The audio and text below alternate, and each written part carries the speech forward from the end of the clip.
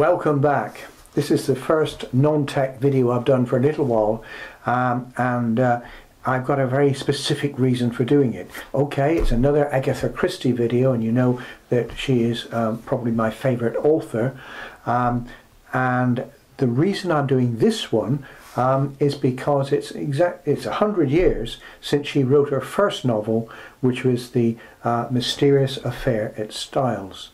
Now, I sent away for the 100th anniversary edition of it and was a little bit disappointed in the cover, because I like covers that have been illustrated by Tom Adams.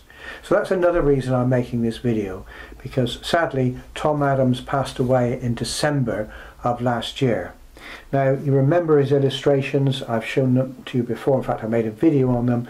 They're all very graphic. They all indicate a little bit of the plot, and they're all sometimes very macabre. However, when I started looking into this, I realised that he'd never ever done a cover for her first novel. I found that a little bit peculiar. So he's done so many, but not for her first one. And I started looking into it, and that unfortunately took me down a fairly rocky road. He did an awful lot of illustrations, but none for that particular book. And the question is, why? So that's what this video is going to be about. But before we move on to that, let's have a look at some of the titles, some of the covers that were made for The Mysterious Affair at Styles. So let's have a look at some of those now. And I'll tell you, I haven't got all of them because there are so many of them.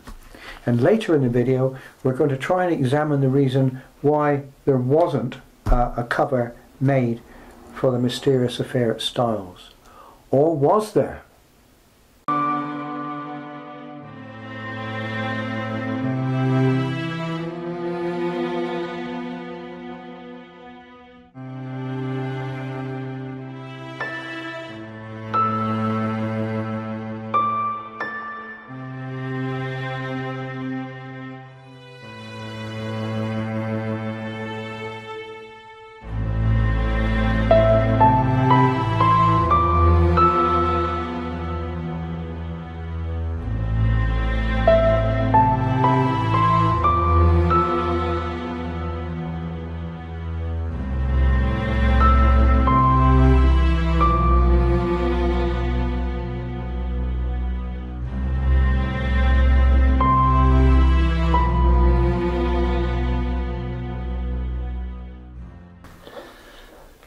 Welcome to part 2, and I've entitled this Collecting Tom Adams Graphics on Agatha Christie Covers.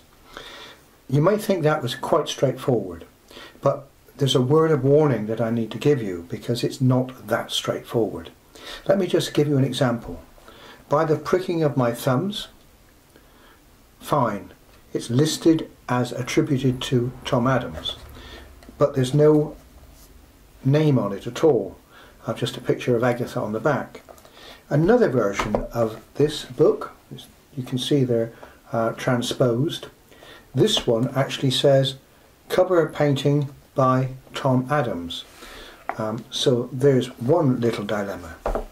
Halloween Party is actually illustrated by Tom Adams, and it's in this book, the Agatha Christie cover story, but there's no Tom Adams' name on it. Now that becomes a problem, because when you look at the book for the first one, the by the pricking of my thumbs, that's the picture it shows you. Now that's the American version of the book cover that Tom Adams did for the American market. So already you can see the confusion creeping in. Let's just add to that a little bit. There are some books illustrated by either Colin Thomas, who was a graphic illustrator and artist, or an Ian Robertson, who was also a graphic illustrator and artist.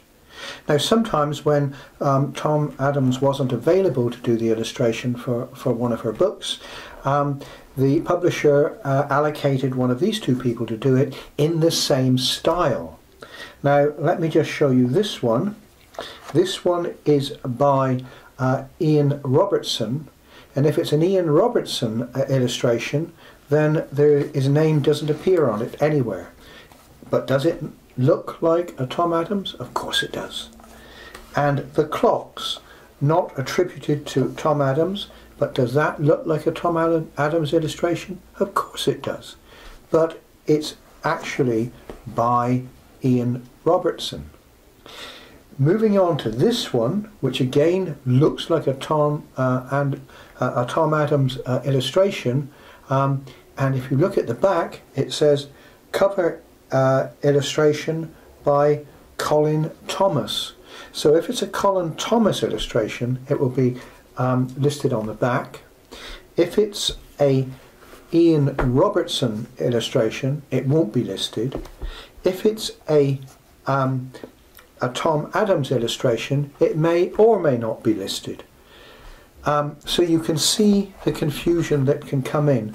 My only advice to you is, if you're a purist and you only want to have Tom Adams illustrations, then look very carefully. There is a website, a very good website, which I'm going to put up now on the screen, which gives you a listing of all the various books.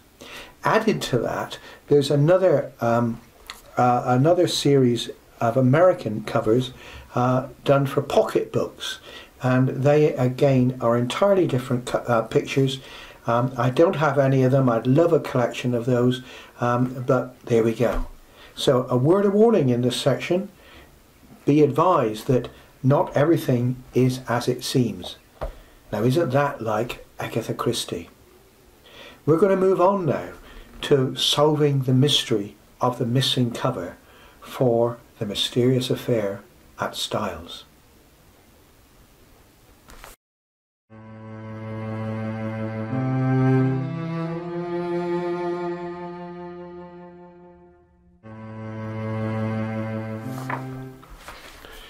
Welcome back. The other evening when I was trying to do this research, I was getting a bit desperate. There were so many false leads.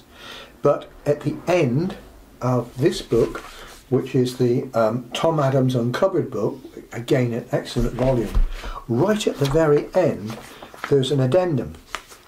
And in that addendum there is some other pictures that Tom Adams painted that were not used on Agatha Christie books. These are those two. They're not very plain to see, but you can see obviously they're not the ones that are on the book cover.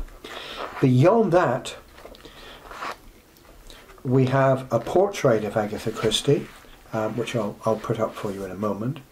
And then at the very last 2 pages in the book, we have the one that is on a cover, and that's the Green Shore Folly, and I've already showed you that earlier on. It's in this book, or on the cover of that book. And then at the very last page, Eureka! I found it. There's the picture of that he painted for The Mysterious Affair at. There's the picture that he painted for The Mysterious Affair at Styles. So where was it? Why wasn't it on my 100th anniversary edition, as I thought it would be? What book is it on? So again, I went on to that website that I mentioned earlier, and right down the bottom of it, lo and behold, the mystery was solved, because there was a 2-book edition published in America and in this country, and it included the first book, which is The Mysterious Affair at Styles, and it also included Curtain, the last book that Poirot appeared in. They were hardback editions, and lo and behold, on the covers of both of them were 2 paintings that he actually did. One for this The other one's not shown in this book, which is rather strange, and one for Curtin, and I'm going to show you those now. And they were published as a 100th centenary celebration of her writing, and both of them were in the same hardback cupboard. May as well have been in a cupboard, really. Same hardback cover, sleeve, right, shall I say. Two hardbacks in the same sleeve. And this appeared on the cover of The Mysterious Affair. Now, I thought, right, I'll dive in and grab those. I'll buy a copy of it. However, when I went onto the website, it was sold by Amazon Books USA, and it was also sold by another book company in this country.